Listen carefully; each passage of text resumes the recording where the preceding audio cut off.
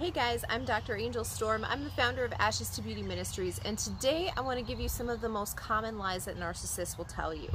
The first one of these is that I would never lie to you. Narcissists are notorious liars. They can't help but lie. In fact, they'll do anything that they can to keep a constant supply of energy coming in.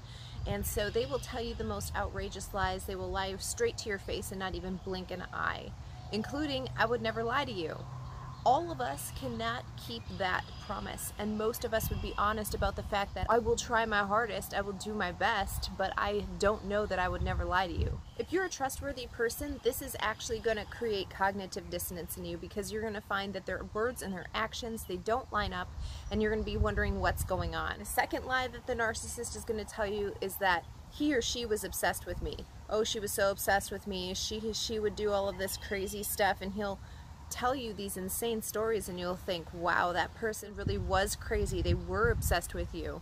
They want you to know how valuable they were, how wanted they were, and they also want you to know that it's not their fault for whatever happened. It was the other person's fault. They were the ones who were obsessed with the narcissist. The third lie the narcissist is going to tell you is that no matter what's going on, the reason that he didn't answer the phone, the reason that he didn't get back to you is because he was hanging out with friends. This lie does two things. First of all, it gives him a reasonable excuse for why he didn't show up to the thing that you had counted on him to go to, but also it tells you that he has lots of friends. He has a big support system. You are expendable. You can come and go, and it's not going to faze the narcissist.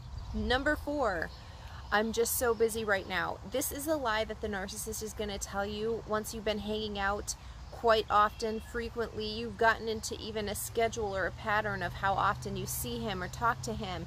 And then he's going to say, I'm just so busy right now, I don't know that I can come to the next thing that you want me to come to. What the narcissist is actually saying to you is that you're a transition target, that the narcissist has already fixated on another target, and that he's going to keep you hanging on just in case he needs your supply of energy, but he already has another target that he's focused on, and he's going to be investing more time there.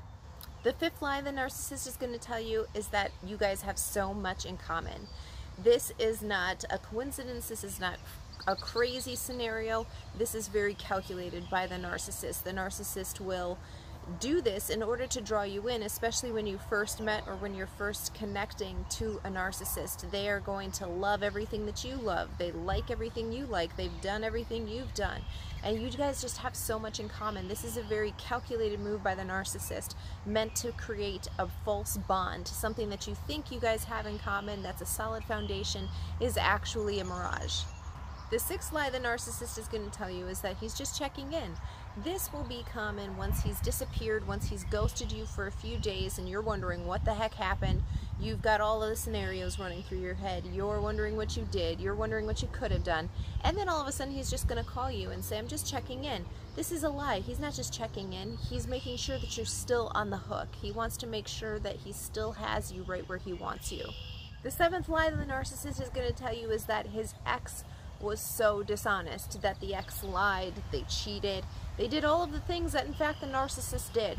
A narcissist is a master projector, and they are master storytellers. They know how to weave the story perfectly so that it's believable and there's enough truth in it, because these things actually did happen. It's just that the narcissist was the one doing them.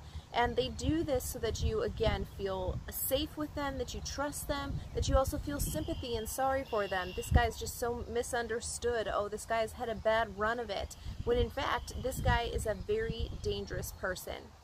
The eighth lie that the narcissist is going to tell you is that when he does something, he's going to say, I'm sorry, this is just not who I am, I'm truly sorry, when in fact he's just revealed to you his true colors. This is going to happen especially when he's done something so outrageous, even your friends and family are like, get away from this guy. He is a narcissist. He is not the one for you.